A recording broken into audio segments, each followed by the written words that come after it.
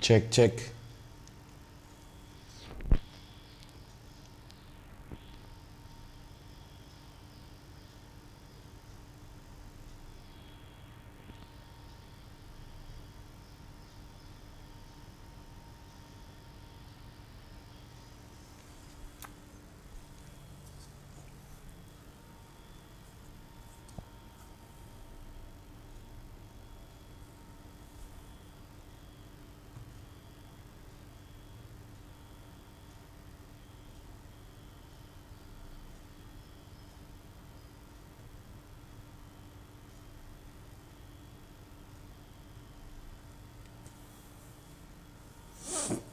So yes, hello everyone, once again welcome back to the YouTube channel Talk and Mock. This is Naresh Kumar here.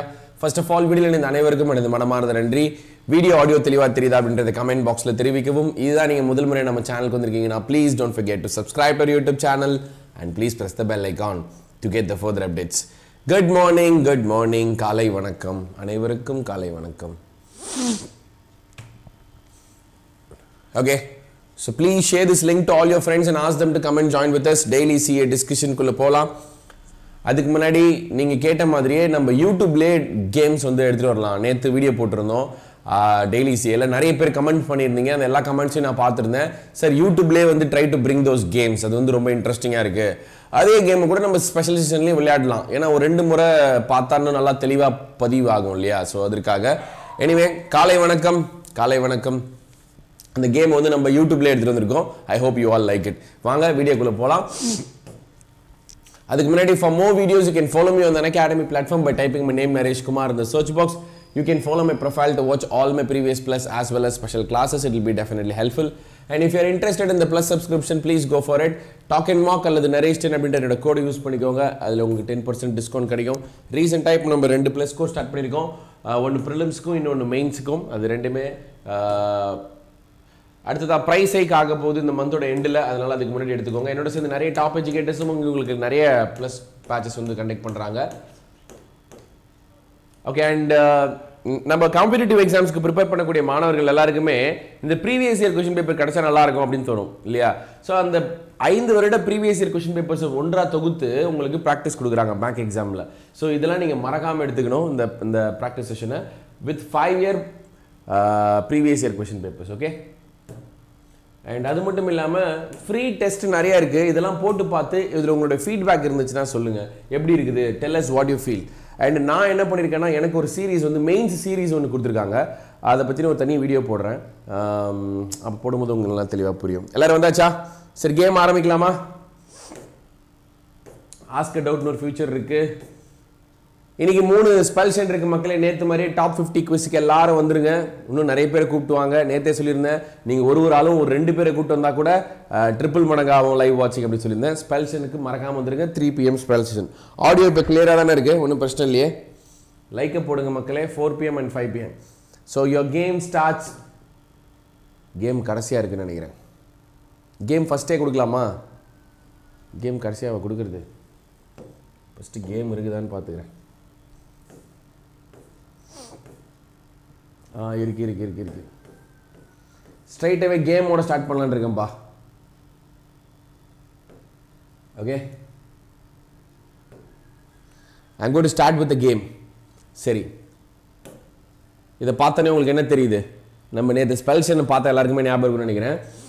ஒரு photo கொடுப்போம், அதை பார்த்தோன்னே உங்களுக்கு என்ன தோணுதுன்றதை நீங்கள் கமெண்ட் பண்ணணும்.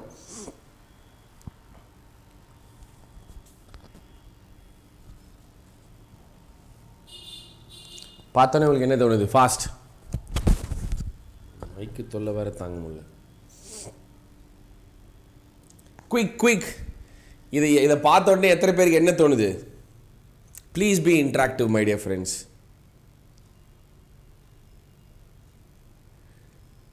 இது பார்த்த உடனே என்ன தோணுது? ஓகே, நானே ஒரு க்ளூ கொடுக்கட்டுமா? இவ்வளோ நேரம் ஆச்சு, யார்கிட்டேருந்து ஆன்சரே வரல. ஒரு க்ளூ கொடுக்குறேன். இட்டாலி கப்பை வின் பண்ண டீம் இது.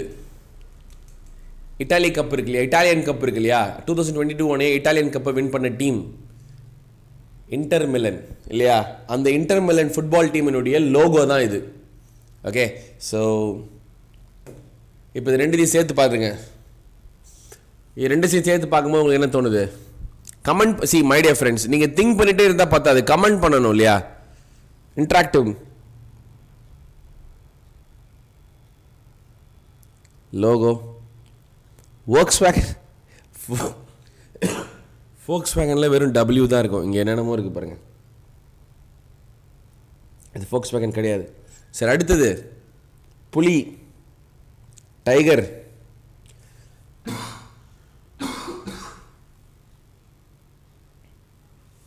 Inter military. சரி, ஓகே. இது வந்து இன்டர்னு கண்டுபிடிச்சிருப்பீங்க, இது வந்து டைகர்னு மட்டும் தான் கண்டுபிடிச்சிருப்பீங்க. இது என்ன ஆகுது? இதை பார்த்தோன்னா என்ன தோணுது? கிராஸா, சன்னா? சரி, நீங்கள் ஆன்சர் பண்ணலன்னு வச்சுங்க, வேஸ்ட்டு.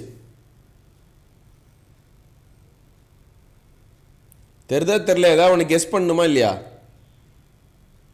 இன்டர்நேஷ்னல், இது வந்து நேஷ்னல் அனிமல் இல்லையா? டைகர் வந்து என்னது? National animal. So international.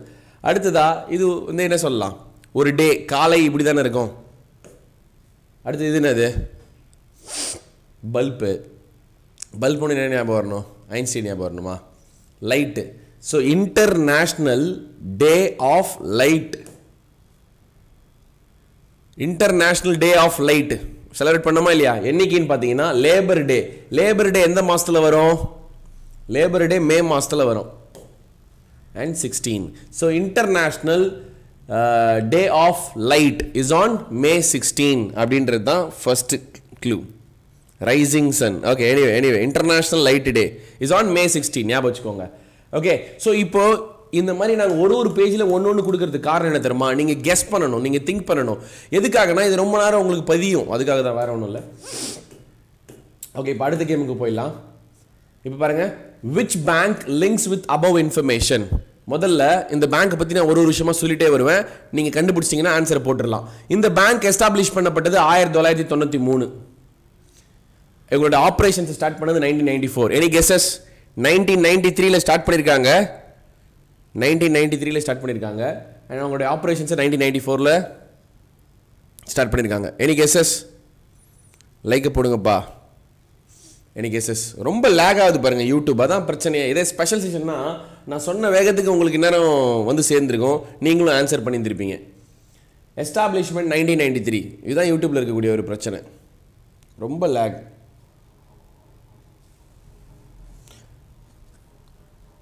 Axis HDFCன்னு சண்டை போட்டுக்கிறாங்க. சரி, அடுத்த குழு கொடுக்குறேன். இதோட ஹெட் குவார்ட்டர் வந்து மும்பை, மகாராஷ்டிராவில் இருக்குது. கொடுமை என்னன்னா, ஆக்சிஸோட ஹெட் குவார்ட்டர் மும்பையில் தான் இருக்குது, HDFCயோட ஹெட் குவார்ட்டர் மும்பையில் தான் இருக்குன்னு நினைக்கிறேன் நான். இல்லை, ஹெட் குவார்ட்டர் வந்து Mumbai, Maharashtra, axis and HDFC ரெண்டுத்துக்குமே. சரி, ஓகே. அடுத்தது டேக்லைன் பார்த்தீங்கன்னா கண்டுபிடிச்சிடலாம். பத் கி நாம் ஜிந்தகி. கண்டிப்பாக HDFC கிடையாது, கண்டிப்பாக SBI கிடையாது. இப்போ நீங்கள் என்ன சொல்லலாம் உறுதியா? S, definitely it's MD and CEO. பார்த்துருங்க, அமிதாப் சௌத்ரி. அமிதாப் சௌத்ரி பார்த்த உடனே உங்களோட ஆன்சர் என்னது? ஆக்சிஸ் அப்படின்னு முடிவு பண்ணிடலாம். Clear this idea everyone?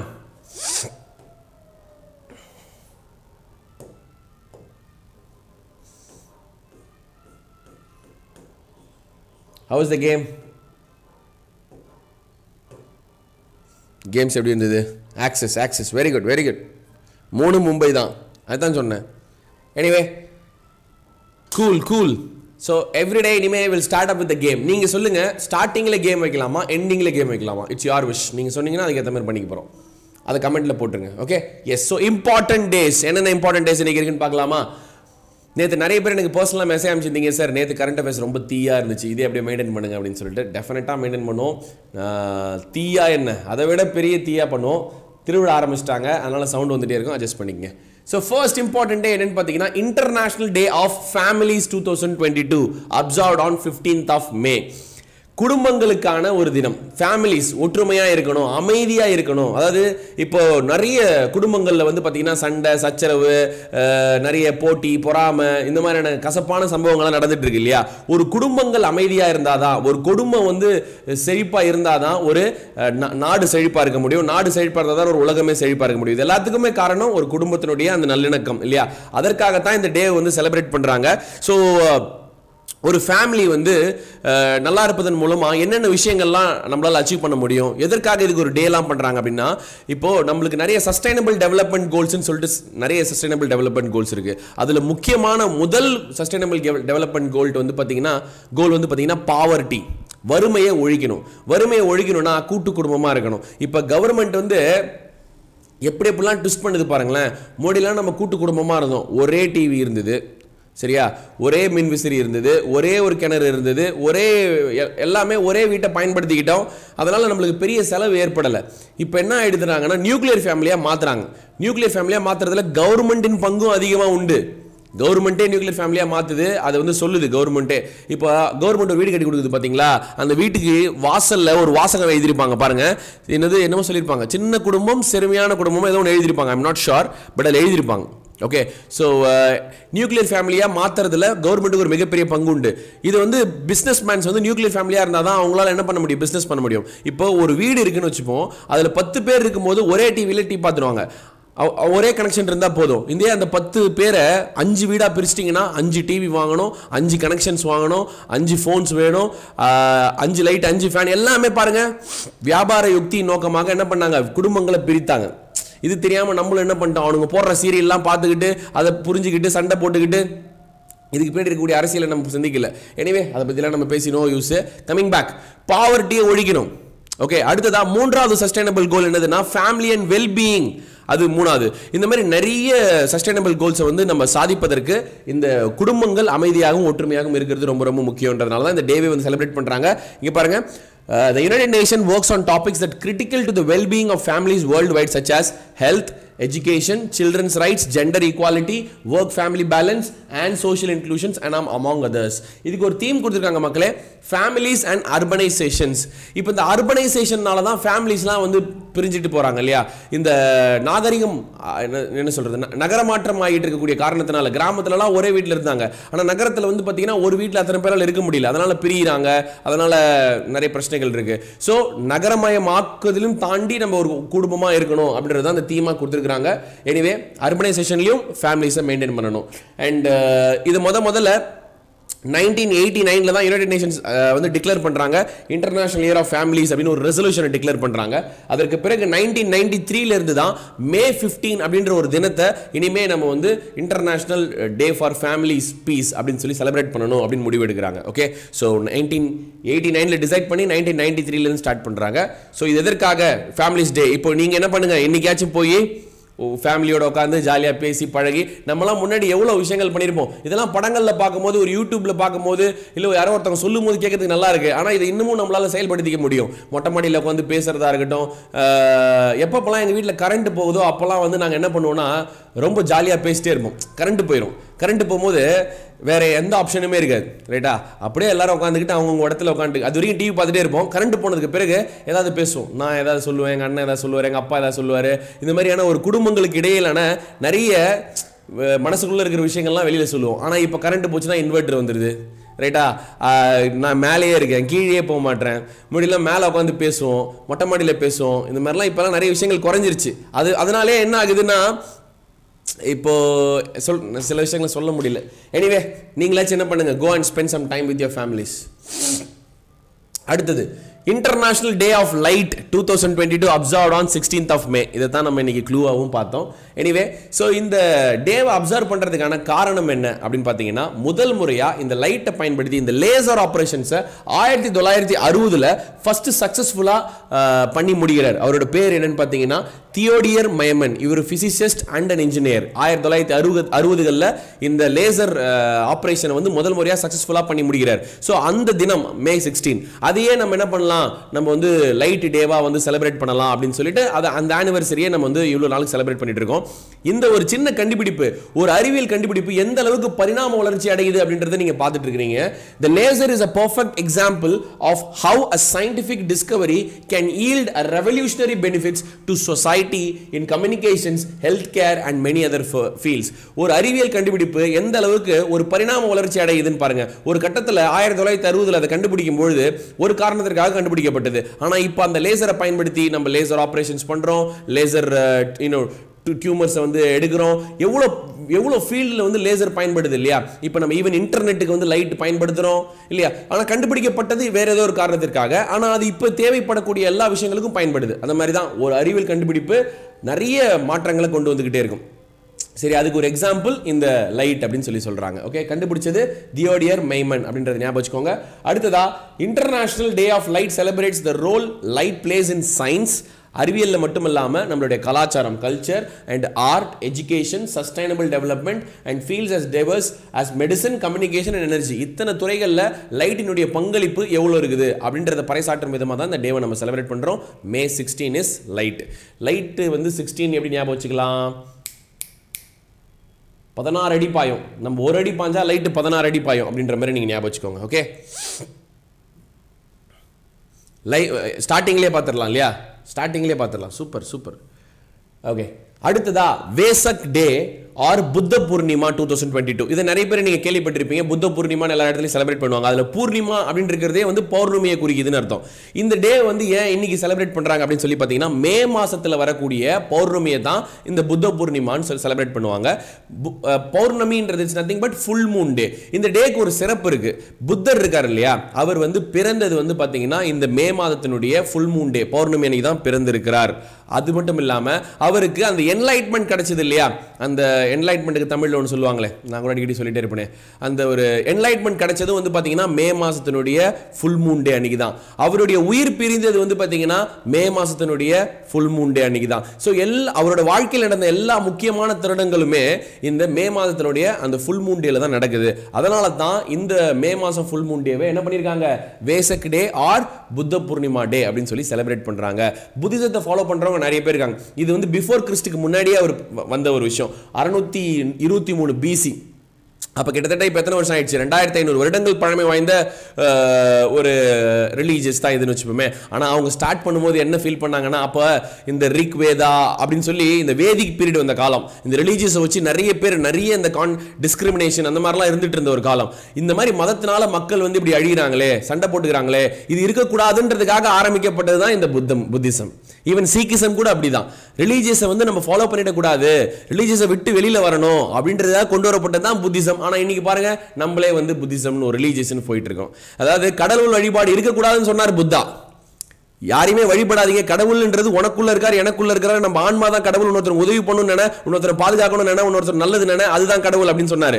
ஆனா அவரையே சிலையா வச்சு கும்பிட்டு இருக்கோம். நம்ம அவங்க என்ன கொள்கை சொல்றாங்களோ அதை நம்ம ஏத்துக்கிறது இல்லை. நம்ம என்ன பண்ணிட்டு இருக்கோம்னா அதுக்கு மாறாக செயல்பட்டு இருக்கோம். அவங்களோட பிரின்சிபல்ஸை ஃபாலோ பண்ணலன்னா அப்புறம் என்ன சாமி என்ன இல்லையா? பொய் சொல்லக்கூடாதுன்னு சாமி சொல்லுது. பொய் சொல்லிட்டு போய் சாமி கிட்டே போய் ஐயா பொய் சொல்லிட்டேன் மன்னிச்சிக்கன்னா எப்படி இல்லையா? அந்த மாதிரி புத்தா வந்து பார்த்தீங்கன்னா அப்படி ஒரு ரிலீஜியஸ்க்காக வேணான்னு சொன்னவர் அவருக்காக ரிலீஜியஸ் பண்ணிட்டு இருக்கோம். உருவ வழிபாடு இல்லைன்னாரு, அவருக்கே உருவ வழிபாடு பண்ணுறாங்க. எனிவே பல நாடுகளில் வந்து இருக்கிறாங்க தெரியும். இந்தியா, ஸ்ரீலங்கா, பூட்டான், நேபாள், இங்கே எல்லா இடத்துலையுமே புத்திசம் வந்து நிறைய பரவுது, நிறைய இருந்துச்சு. அது அவங்க எல்லாருக்குமே தெரியும். நாடுகள் என்னென்னு கொடுத்துருக்காங்க. India, Nepal, Bhutan, Burma, Thailand, debate, China, Korea, இந்த மாதிரி நாடுகள்லாம் இருந்துச்சு. இப்போ இன்னொரு விஷயம் என்னன்னா, இந்த புத்த பூர்ணிமா வந்து புத்திஸ்ட் மட்டும் தானே செலிப்ரேட் பண்ணணும், ஹிந்துஸும் செலிப்ரேட் பண்றாங்க. ஏன் அப்படின்னு சொல்லி கேட்டீங்கன்னா, இதுக்கு ஒரு உருட்டு வச்சிருக்காங்க. அது எந்த அளவுக்கு உண்மைன்னு எனக்கு தெரியல. ஆனால் என்ன உருட்டு அதை மட்டும் நான் சொல்றேன். நம்ம விஷ்ணு பகவான் இருக்காரு இல்லையா, விஷ்ணு பகவானுடைய 9வது அவதாரமா புத்தர் அவங்க பார்க்குறாங்களாம். எப்படி? விஷ்ணு பகவானுடைய 9வது அவதாரமா அவங்க புத்தரை பார்க்குறாங்களாம். அதனால இந்த புத்த பூர்ணிமாவை ஹிந்துஸும் செலிப்ரேட் பண்றதா சொல்றாங்க. ஆனா நான் படிச்ச வரைக்கும் விஷ்ணு பகவானுடைய 9வது அவதாரம் யாருன்னு பார்த்தீங்கன்னா பலராமன்.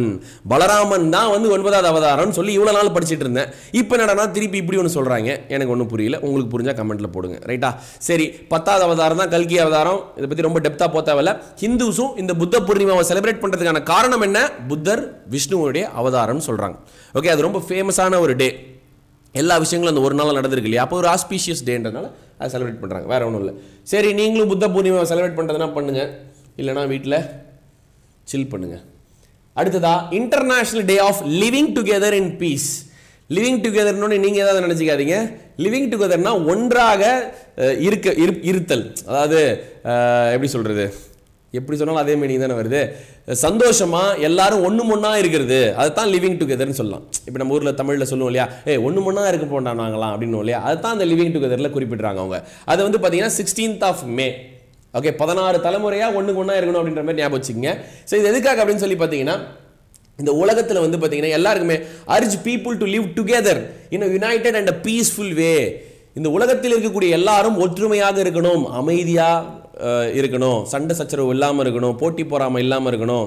அதற்காகத்தான் இந்த டே செலிப்ரேட் பண்றாங்க. எல்லாருமே உலகத்தில் இருக்கக்கூடிய எல்லாருமே மதம் ரீதியாக, சாதி ரீதியாக, நிறம் ரீதியாக, நாடு ரீதியாக, மொழி ரீதியாக பல பரிமாணங்கள்ல நம்ம பிரிந்து கிடக்கிறோம் இல்லையா? ஆனா எல்லாரும் இப்படிலாம் பிரியாம ஒன்றா இருக்கணும், யுனைட்டா இருக்கணும் அப்படின்றது சொல்றதுக்கு தான் இந்த டேவே செலிப்ரேட் பண்றாங்க.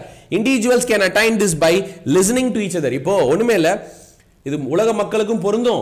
நம்ம வீட்டில் இருக்கக்கூடிய ஒரு கணவன் மனைவி, அப்பா அம்மா, சகோதரன் சகோதரி, ஒரு நண்பர்களுக்கு இடையில கூட இது பொருந்தும். எப்படி ஒரு லிவிங் டுகெதர் எப்படி சிறப்பாக இருக்க முடியும் அப்படின்னு கேட்டிங்கன்னா, ஒரு சகோதரர் இருக்காரு, அல்லது ஒரு நண்பர் இருக்காரு, அல்லது மனைவி, அல்லது அப்பா அம்மா யார் இருந்தாங்கனாலும் அவங்க சொல்றத முதல்ல காது கொடுத்து கேளுங்க, லிசன் பண்ணுங்க ஃபர்ஸ்ட். சரியா? ஏன்னா அவங்களுக்கான ஒரு ஸ்பேஸ் கொடுக்கணும். ஃபர்ஸ்ட் அவங்க சொல்றத காதுல கேட்கணும். அதற்கு பிறகு அவங்களோட எஃபர்ட்ஸை அப்ரிஷியேட் பண்ணணும். அவங்க ஏதாவது ஒரு சின்ன சின்ன வேலைகள் செய்றாங்களா அதை அப்ரிஷியேட் பண்ணணும். அவங்களுக்கு சில ஸ்பேஸ் கொடுக்கணும், முடிவெடுப்பதிலையோ அல்லது சில அறிவுரைகள் சொல்லுவதிலையோ அவங்களுக்கு என்ன பண்ணணும், சில ஸ்பேஸ் கொடுக்கணும். அப்பதான் என்ன பண்ணுவாங்கன்னா அவங்களும் சில விஷயங்களை நம்மளுக்கு சாக்ரிஃபைஸ் பண்ணுவாங்க. இப்போ சில பேர் எப்படின்னாக்க, நான் சொல்றது தான் ரைட்டா, நான் சொல்றது தான், நீ சொல்றதெல்லாம் ஏற்றுக்க முடியாது. அதே மாதிரி அவங்க என்ன பண்ணாலும் அப்ரிஷியேட் பண்றதே கிடையாது, அவங்க சொல்றதை காது கொடுத்து கேட்கறதே கிடையாது. இப்படியே போயிட்டே இருக்கும்போது அவங்களுக்கு ஆட்டோமேட்டிக்காக அவங்க மேல ஒரு வெறுப்பு உண்டாகும் இல்லையா? ஸோ இதை தவிர்க்கணும். ஸோ முதல்ல அவங்க பேச்சை கேளுங்க. பாருங்க, listening to each other, respect one another despite there differences. Okay, அது எல்லாத்தையும் மதிக்க கற்றுக்குங்க, அழகா ஒன்றாக கூடி இருக்கலாம் அப்படின்றத சொல்றாங்க. சரியா? அவ்வளோதான் மக்களே.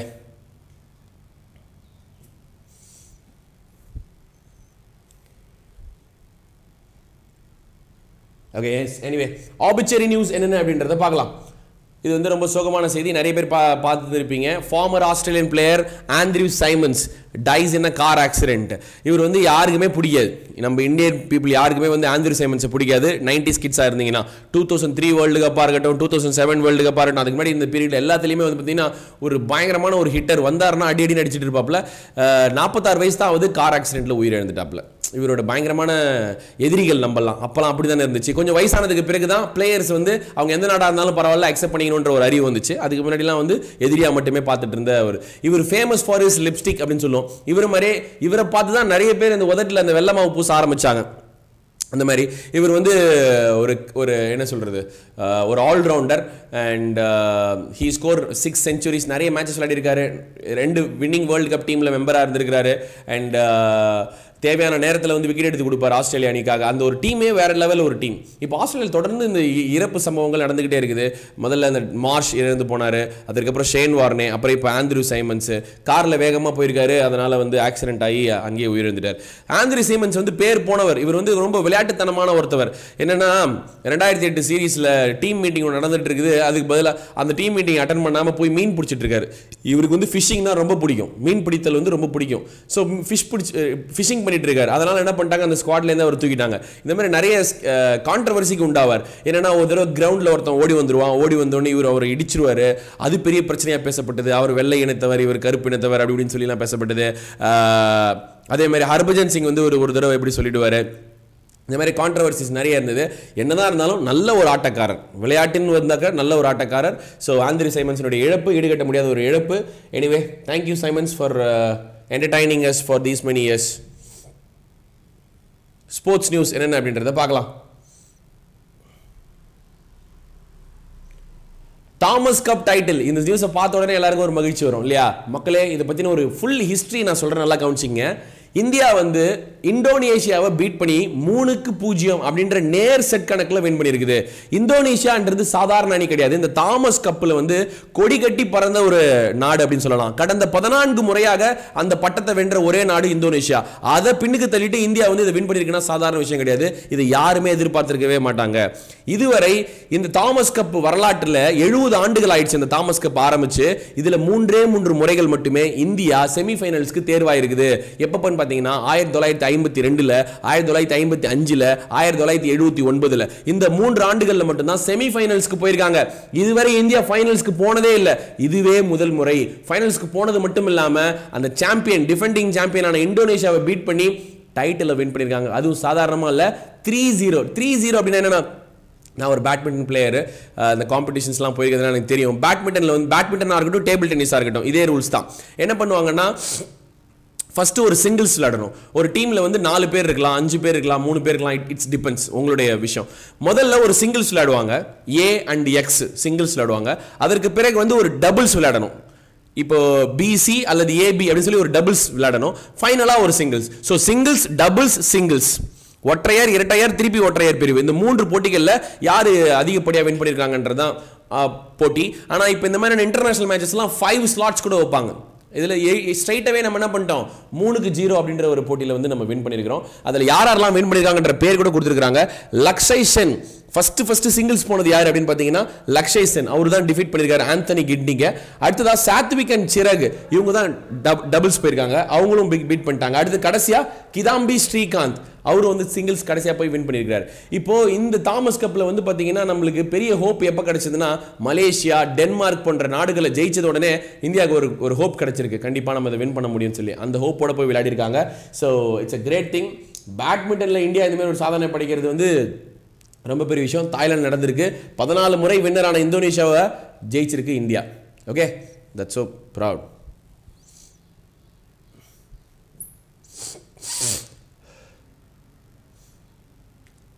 வேற ஏதாவது டவுட் இருந்துச்சுன்னா கேளுங்க. அப்பாயின்மெண்ட்ஸ் அண்ட் ரெசிக்னேஷன்ஸ் என்னன்றத பார்க்கலாம்.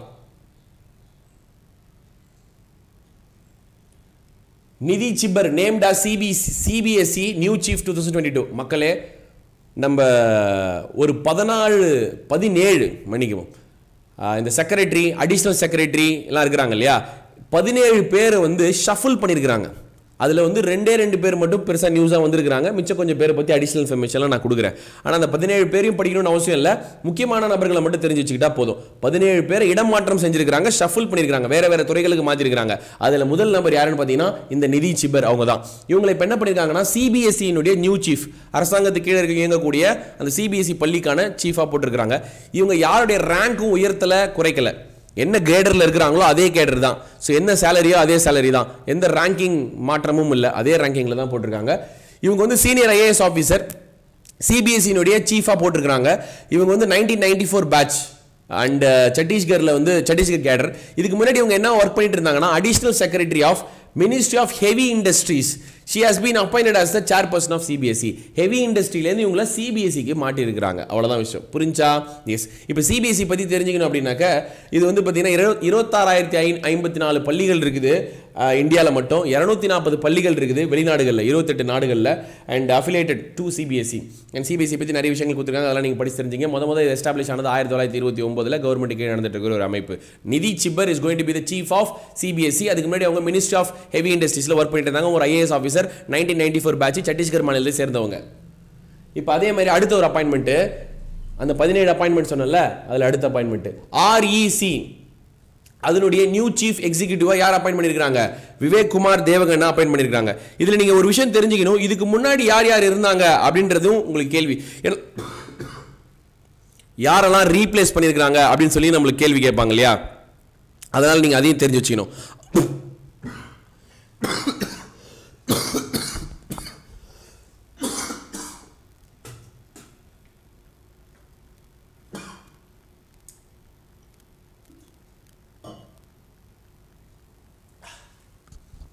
மணிக்கோ மக்களே,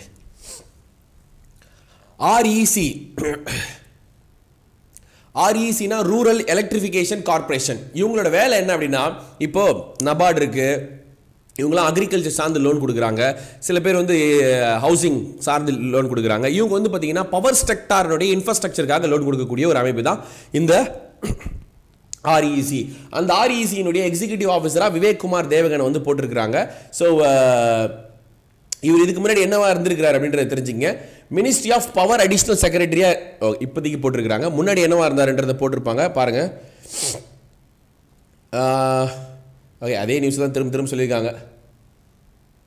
top level centre has nominated senior IAS, அதே நியூஸ் தான். இப்போ 2 பேர் அப்பாயின்மெண்ட் தெரிஞ்சுக்கிட்டீங்களா? இப்போ இது மட்டும் இல்லாமல் அதர் இம்பார்ட்டன்ட் அப்பாயின்மெண்ட்ஸ்னு சொல்லிட்டு நிறைய பேரோட பேர் கொடுத்துருக்காங்க பாருங்க. S. கோபாலகிருஷ்ணன், ராகேஷ் சர்வால், அதிதி தாஸ் ராவத், மனிஷா சின்ஹா, ஷியாம் பகத் நெகி, குமார் அனுராக் பிரசாத் சின்ஹா. அட்லீஸ்ட் இந்த ஒரு 6-7 அப்பாயின்மெண்ட்ஸ் ஆச்சு நீங்கள் மறக்காமல் படிச்சுக்கணும் மக்களே. 17 ஷஃபுல்ஸ் நடந்திருக்கு, அப்பாயின்மெண்ட்ஸ் நடந்திருக்கு. அதில் இது மட்டும் ரொம்ப முக்கியம், மறக்காமல் படிச்சுங்க. PDF கொடுத்துருக்கோம். S, replace is Vineet Joshi. இங்கே வாங்க, மக்களே இது ஒரு இன்ட்ரெஸ்டிங்கான நியூஸ். திரிபுராவினுடைய சீஃப் மினிஸ்டர் இப்போ ரீசெண்டாக வந்து பதவி விலகினார். உங்களுக்கே தெரியும், டெல்லிக்கு போய் அமித்ஷாவெல்லாம் பார்த்து பிரசிடென்ட்லாம் பார்த்துட்டு இந்த மாதிரி நான் பதவி விலகிறேன் அப்படின்னு சொல்லிட்டாரு. சொல்லிட்டதுக்கு பிறகு என்ன பண்ணியிருக்காங்கன்னா, மணிக் சாஹா அவர் வந்து நியூ சீஃப் மினிஸ்டர் ஆஃப் திரிபுராவை போட்டிருக்காங்க. போட்ட உடனே யாரையுமே பிரச்சனை போயிட்டு இருக்கு. பாலிடிக்ஸ்குள்ள போக தேவையில்ல, நியூஸ் மட்டும் நம்ம படிப்போம். மணிக் சாஹா வந்து யார் அப்படின்னு சொல்லி பார்த்தீங்கன்னா, அவர் ஒரு காங்கிரஸ் லீடர். 2016 வரைக்கும் காங்கிரஸ்ல இருந்தார்.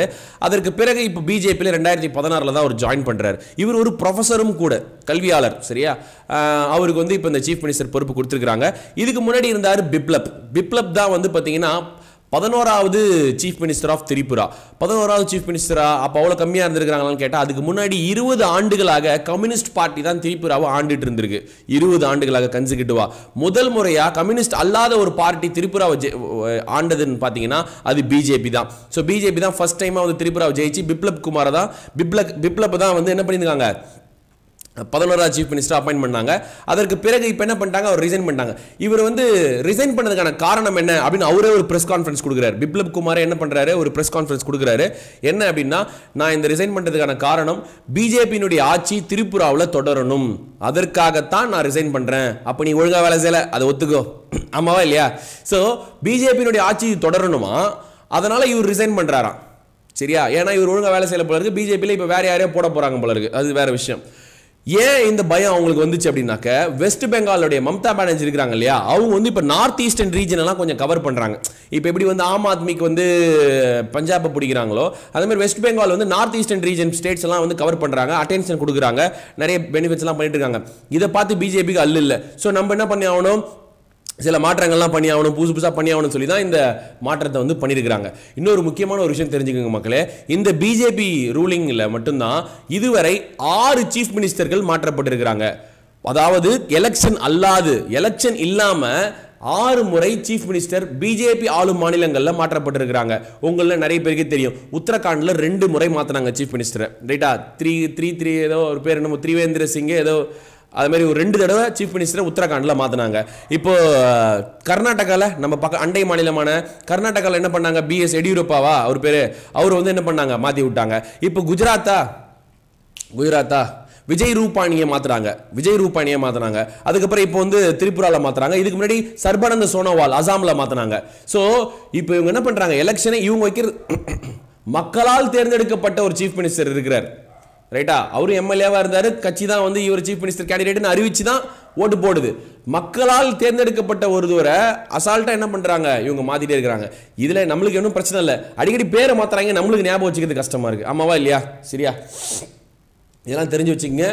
6 சீஃப் மினிஸ்டரை மாத்திருக்கு பிஜேபி கவர்மெண்ட். எனிவே, மணிக் சாஹா வந்து பேட்டி கொடுத்துருக்காரு, பார்ட்டியில் சேர்ந்திருக்காரு. இதுக்கு அவங்க உள்கட்சி தகராறு நிறைய நடக்குது. பார்க்கலாம், அடுத்த ஆண்டு எலெக்ஷன் வரப்போகுது. அதனால அடுத்ததா pine labs appoints Vijayalakshmi Swaminathan as chief people officer. Pine லேப்னா first யாருன்னு தெரிஞ்சுங்க மக்களே. மல்டி பேமெண்ட் டிரான்ஸ்ஃபர்ஸ்லாம் பண்றதுக்கு ஹெல்ப்ஃபுல்லாக இருக்கக்கூடியவங்க. மல்டி டிரான்ஸ்ஃபர்னா அதாவது பலவிதமான பண பரிவர்த்தனைகளை சப்போர்ட் செய்யக்கூடிய ஒரு கம்பெனி தான் இந்த பைன் லேப்ஸ். இந்த பிஓஎஸ் டெர்மினல்ஸ்லாம் இருக்குது இல்லையா, அதற்கான சாஃப்ட்வேர் டெவலப் பண்றவங்களே இவங்க தான். அந்த மாதிரியான ஒரு கம்பெனி தான் பைன் லேப்ஸ். அதனுடைய சீஃப் பீப்புள் ஆஃபீஸரா விஜயலட்சுமி சுவாமிநாதனை வந்து அவங்க அப்பாயிண்ட் பண்ணியிருக்காங்க. சரியா, இதுக்கு முன்னாடி அவங்க எங்க ஒர்க் பண்ணிட்டு இருந்தாங்க பார்த்தீங்கன்னா, அமேசான் இந்தியாவில் வந்து ஒர்க் பண்ணிட்டு இருந்தாங்க. ஹியூமன் ரிசோர்ஸ் ஃபங்க்ஷனை அவங்க பார்த்துட்டு இருந்தாங்க. ஹியூமன் ரிசோர்ஸ், சீஃப் பீப்புள் ரெண்டும் கிட்டத்தட்ட சிமிலராக தான் இருக்கு, ஒன்றும் பிரச்சனை இல்லை. She was one of the founding partner of cocoon consulting, a cross sectoral boutique HR consulting firm. அந்த மாதிரிலாம் நிறைய எக்ஸ்பீரியன்ஸ் இவங்களுக்கு இருக்கு. அண்ட் இவங்க வந்து FMCG மேஜரான யூனிலிவர்லையும் ஒர்க் பண்ணியிருக்கிறாங்க. அண்ட் நிறைய எக்ஸ்பீரியன்ஸ் இருக்கு. அவங்கள இப்போ சீஃப் பப்ளிக் ஆஃபீஸராக அப்பாயிண்ட் பண்ணியிருக்காங்க பைன் லேப்ஸ். அவங்களோட பேர் Vijayalakshmi Swaminathan. Okay, pine லேப்ஸோட CEO யாருன்னு பார்த்துங்க, அம்ரீஷ் ராவ். இவங்களோட ஹேஷ்டேக் எனக்கு ரொம்ப பிடிச்சிருக்கு. அவார்ட்ஸ் அண்ட் ஹானர்ஸ் என்னன்றதை பார்க்கலாம்.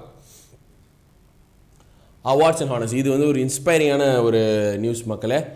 கென்யன் நர்ஸ், கென்யாவை சேர்ந்த ஒரு நர்ஸ், அவங்க பேர் வந்து பார்த்தீங்கன்னா அண்ணா கபெலா துபே அப்படின்றவங்க. அவங்களுக்கு வந்து பார்த்தீங்கன்னா வேர்ல்ட்ஸ் பெஸ்ட் நர்ஸ்னு ஒரு அவார்டு கொடுக்குறாங்க. உலகத்திலேயே தலை சிறந்த நர்ஸ் இவங்க தான் அப்படின்னு சொல்லி இந்த ஆண்டுக்கு வந்து உங்களுக்கு விருது கொடுக்குறாங்க. அது எவ்வளோ பெரிய விஷயம் இல்லையா? கிட்டத்தட்ட ஒரு 24,000 அப்ளிகேஷன் வந்திருக்கு. இந்த காம்படிஷனில் 24,000 நர்ஸ் வந்து பார்ட்டிசிபேட் பண்ணியிருக்காங்க. அதில் இவங்களை தேர்ந்தெடுப்பதற்கான காரணம் என்ன அப்படின்னு பார்த்தீங்கன்னா, இவங்க வாழ்வியல் முறை, இவங்க இருந்த ஊர், இவங்க ஊர்லேயே இவங்க மட்டும்தான் படித்த ஒரே ஆள். இவங்க ஊரில் இவங்க பெண்களுக்கு எதிராக நிறைய கொடுமைகள் நடந்துட்டு இருக்குது. அதெல்லாம் எதிர்த்து குரல் கொடுக்குறாங்க. அண்ட் இவங்க படித்ததுனால சில விஷயங்களை இவங்களால் புரிஞ்சிக்க முடிஞ்சிச்சு. அப்புறமா ஒரு மனிதன் படிச்சுட்டா அப்படின்னாலே போதும், அவனுக்கான அறிவு வந்துடும், படிச்சுட்டாலே இவங்களை இந்த பிரச்சனையிலேருந்துலாம் நம்மளால் என்ன பண்ணிட முடியும், விலக்கிட முடியும் அப்படின்னு மட்டும் உணர்ந்து இவங்க ஒரு ஃபவுண்டேஷன் ஸ்டார்ட் பண்ணி, அதற்கு பேர் Unacademy அப்படின்ற ஒரு ஃபவுண்டேஷன் மாதிரி ஸ்டார்ட் பண்ணி அதில் குழந்தைகளை படிக்க வைக்கிறாங்க. முக்கியமாக பெண்களை படிக்க வைக்கிறாங்க. இந்த ஊரில் அப்படி என்ன பெண்களுக்கு கொடுமைகள் நடக்குது அப்படின்னு சொல்லி பார்த்தீங்கன்னா, நான் ஏற்கனவே ஒரு வீடியோவில் சொல்லியிருக்கேன்னு நினைக்கிறேன். இந்த ஃபீமேல் ஜெனிட்டல் மியூட்டிலேஷன் அப்படின்னு சொல்லி ஒரு கொடுமையான விஷயம் இன்னமும் நடந்துட்டு இருக்குது. ஆண்டு ஒன்றிற்கு 5 மில்லியன் பெண்கள் வந்து இதற்காக பாதிக்கப்படுறாங்க.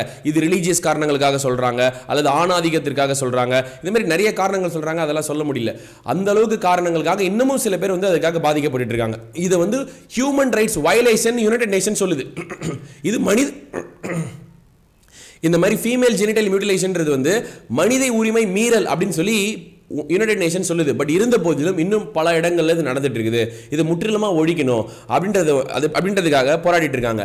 இந்த ஊர்ல அவங்க பெற்றோர்களே அந்த பெண் குழந்தைகள் என்ன பண்றாங்க, நீ இந்த ஊர்ல இருக்காத, இருந்தா அவன் வந்து இந்த மாதிரி கொடுமைப்படுத்துவாங்க, நீ வெளியூருக்கு போயிருன்னு சொல்லி தனது சொந்த தாய் தந்தையரே ஒரு பெண் குழந்தைய என்ன பண்றாங்களாம், ஊரை விட்டு வெளியில அனுப்பிச்சு விட்டுறாங்களாம். இந்த கொடுமையெல்லாம் மாறணும் அப்படின்றதுக்காக இந்த நர்ஸ் என்ன பண்ணிருக்காங்க, 30 வயசு தான் இருக்கும், அதிகமாலாம் ஒன்றும் கிடையாது அவங்களுக்கு வயசு. Unacademy வந்து ஒரு ஃபவுண்டேஷன் ஆரம்பிச்சு அங்கே இருக்கக்கூடிய குழந்தைங்களை படிக்க வச்சு அவங்கள வந்து முன்னேற்ற பாதைக்கு எடுத்துட்டு போயிட்டு இருக்காங்க. அதனால தான் இவங்களுக்கு வேர்ல்டு பெஸ்ட் நர்ஸ்ன்ற பேர் பட்டம் கொடுத்துருக்காங்க. $2,50,000 பிரைஸ் மணியா கொடுத்துருக்காங்க. துபாயில தான் நடந்திருக்கு. கொடுத்தது யாருன்னு பார்த்தீங்கன்னா ஷேக் அகமது பின் சையத் அல் மக்தூம், அவர் தான் வந்து கொடுத்துருக்காரு. ஒன்லி ஃபீமேல் கிராஜுவேட் இந்த வில்லேஜ், அந்த கிராமத்திலேயே ஒரே ஒரு கிராஜுவேட் இவங்க மட்டும்தான். ஓகே, ஸோ அந்த ஒரு படிப்பை மற்ற எல்லாருக்கும் கொடுக்கணும் அப்படின்னு நினைச்சிருக்காங்க. எல்லா பெண்களுடைய வாழ்க்கையும் உயர்த்தணும் அப்படின்னு நினைச்சிருக்காங்க. அதுக்காக தான் இவங்களுக்கு இந்த விருது. பாராட்டுக்குரிய விஷயம் இல்லையா? S. Ranking and index. Forbes Global 2000 list of public companies worldwide 2022 announced. Forbes என்ன பண்ணிருக்குது, உலகத்திலேயே தலை சிறந்த ஒரு 2000 கம்பெனிஸ்னுடைய பேரை வந்து சொல்லியிருக்குது. அதில் இந்தியா கம்பெனிஸ் எத்தனை இருக்குது அப்படின்றத பார்க்கலாம். எப்படியுமே ரிலையன்ஸ் கண்டிப்பாக இருந்துரும். ரிலையன்ஸ் வந்து பார்த்தீங்கன்னா டாப் 53 53வது இடத்துல இருக்குது. இப்போ தான் நம்ம ரீசெண்டாக பார்த்தோம் $100 பில்லியன், அதாவது 100 பில்லியன் நெட்வொர்த்தை வந்து ரெவென்யூ வந்து எடுத்திருக்கிற ஒரே இந்தியன் கம்பெனி ரிலையன்ஸ் தான் பார்த்தோம். அது வந்து 2021-22. இப்போ பார்த்தீங்கன்னா 100 பில்லியன்றது 104 பில்லியனாக மாறிடுச்சான். உடனே 104 பில்லியனாக மாறி இருக்குன்னு சொல்கிறாங்க. அவ்வளோ ப்ராஃபிட்டை வச்சிருக்கக்கூடிய ஒரு கம்பெனி தான் ரிலையன்ஸ். அதுதான் 53வது இடத்துல இருக்குது.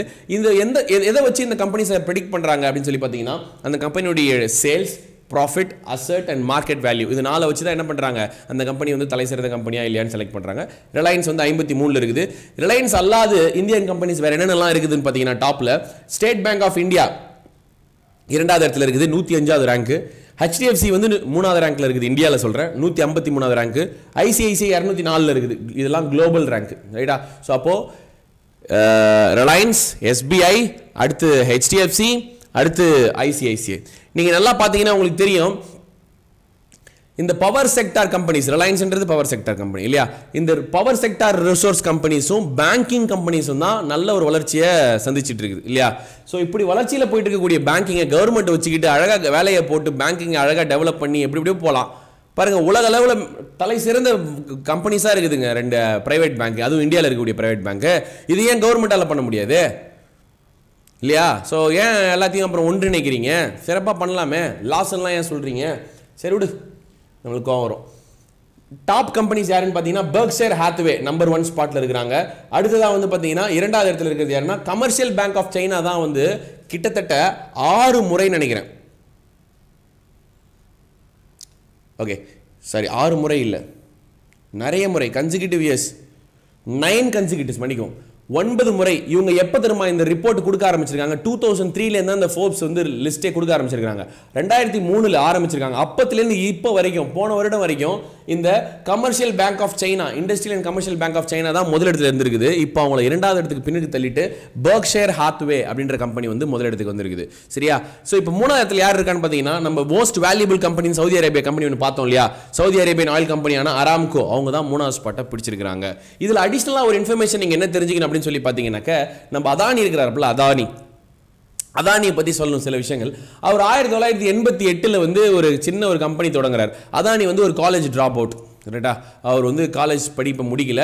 1988 வந்து ஒரு கம்பெனி சின்ன ஒரு நிறுவனத்தை ஆரம்பிக்கிறார். அதில் வந்து வெற்றி காண்றார். அதற்கு பிறகு வந்து பார்த்தீங்கன்னா 2008 அவருடைய சொத்து மதிப்பு 9 பில்லியன் இருக்கு. எவ்வளோ? 9 பில்லியன். இப்போ அவருடைய சொத்து மதிப்பு எவ்வளோ இருக்குது அப்படின்னு பார்த்தீங்கன்னா 90 பில்லியனுக்கு மேலே இருக்குது. கிட்டத்தட்ட எத்தனை மடங்கு அதிகம்னு பார்த்துங்க. 1:10 ரேஷியோ அதிகம். 10 ரேஷியோனா எவ்வளோ மடங்கு அதிகம் அப்படின்னு சொல்லி பார்த்துங்க. சரியா? அப்போது வெறும் இந்த 9லேருந்து 12 ஆண்டுகளுக்குள்ளாக ஒரு மனிதன் அசுர வளர்ச்சி 9 பில்லியன்லேருந்து 90 பில்லியனுக்கு போயிருக்காப்ல. ஏன்னா இப்போ அம்பானி வந்து பார்த்தீங்கன்னா ரொம்ப வருஷத்தினாலே அவங்க அப்பா வந்து யார் திருபாய் அம்பானி ஆரம்பித்து விட்டு போனது, அதுக்கப்புறம் அப்படியே வந்தது, ரொம்ப நாளாக ஃபாலோ பண்ணிட்டு இப்போ வரைக்கும் வந்துட்டு இருக்கிறாங்க. ரைட்டு. ஆனால் அதான் இப்போ தான் ஸ்டார்ட் பண்ணார்.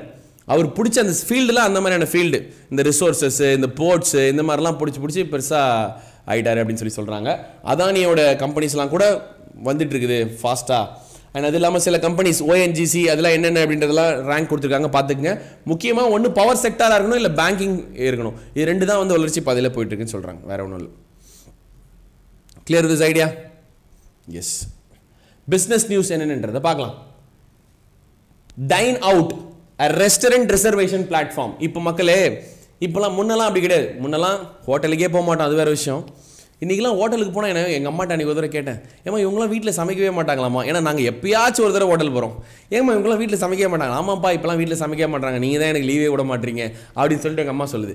ஸோ ஹோட்டலில் வந்து இப்போ சாப்பிட்றதுன்றது வந்து ஒரு அன்றாட விஷயமா ஆகி போச்சு இல்லையா?